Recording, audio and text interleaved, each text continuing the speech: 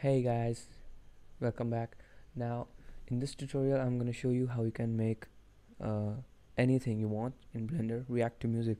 So, finally, we're gonna make this thing right here.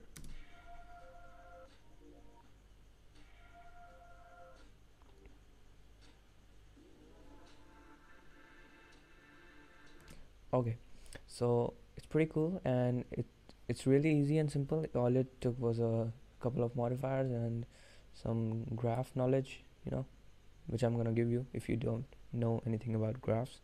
So let's get into it. So I'm gonna just close this and open a new file. Okay, yes. Okay, now I'm gonna delete this default cube, we don't need this, and also this slide, we don't need it either. And I'm gonna create a circle. Okay, and now I want a fairly good amount of topology on the circle, so I'm gonna choose 60 vertices on this, and then I'm gonna go into edit mode and extrude it out and hit escape and then scale up just a bit, so that we want to introduce 3D topology in this, and select all and extrude it downwards just a bit, and there you go. This will be your thingy, equalizer thingy. Now I'm gonna go to the modifier and choose displace modifier, choose new displacement texture and go into texture settings, choose clouds. I like clouds, everybody loves clouds, anyone who uses Blender loves clouds.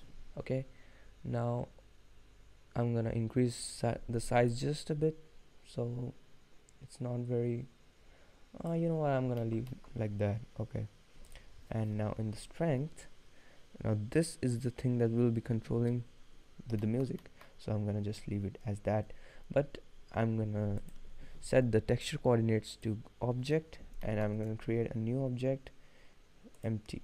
Okay, so this will be the thing that drives our texture space. If you'll get that. Now okay, now I'm going to choose that object to be the empty, and it changed a bit, but that's okay, because you see now the texture space of in this of this texture is controlled by this object. So if I move this, you can see that it changes a lot, that's because it is stationary and the texture space only moves with it. So if you move it, you can see the texture changes as well. Now what we're gonna do is add some modifiers to it. Okay, so as to make it look cool, so for that I'm gonna first add subdivision surface. I'm gonna put it right above the displacement modifier, and then I'm gonna add a triangulate, triangulate modifier. It will just basically turn the quads into triads, whatever. It will make triangles of the squares that it's made of it. Now I'm gonna choose wireframe. Oh, look at that. Now that's what makes it look cool, but we don't want this spiky thingies coming out of it. So to do that, turn off even thickness and you'll be good. Just look at that. What does it look without the subdivision? Okay, we're not doing subdivision. Sorry. Okay, so if you do this, it will move. If you do this, it will move. But we want it to be controlled by the music, so for that, go to the graph editor, and first thing first, you should know that you can control any setting in Blender that can be animated with graphs, and hence it can be controlled by music or any sound that you want. So for that, I'm gonna just add a keyframe on the strength setting of this displacement modifier. It will create a graph, a straight graph because we only have one keyframe, and that will be a constant. Okay, and that constant is 1, obviously. And now just go to the key and press bake sound to curves. This is the thing where the magic happens. You can choose any sound you want. I had it one right here, Simmering. Okay, I did not make the sound. I do not take credit for it. It was you know from YouTube sound library, obviously.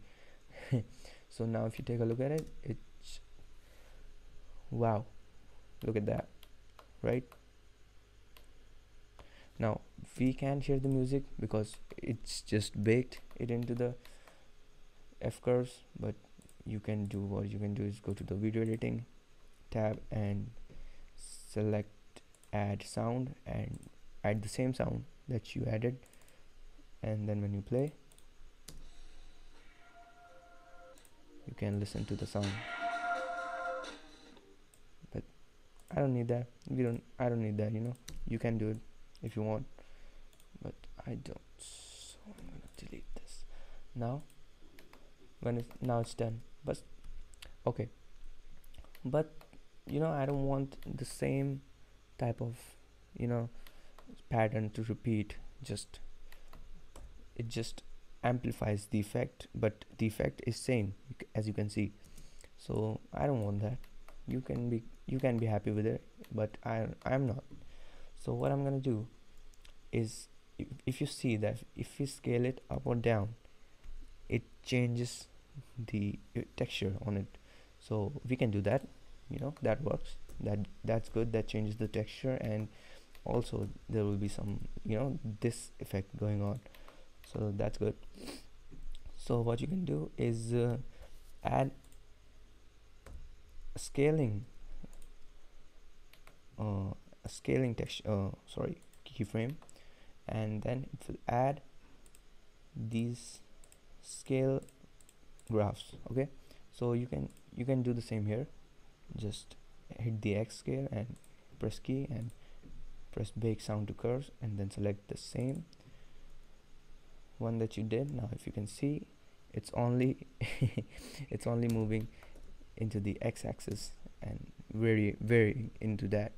So you can do that, but if we want something good, we can also do that to the y curve, and as that I'm going to do that.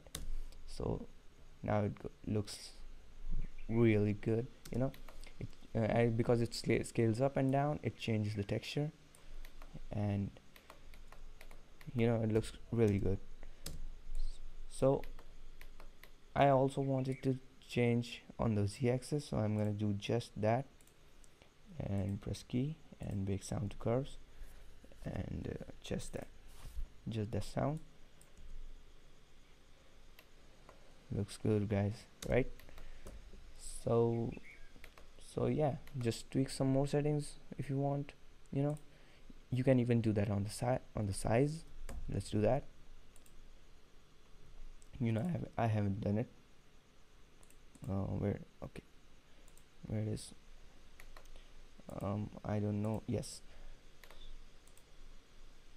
let's see how it reacts to it. Oh yeah, it looks good, guys.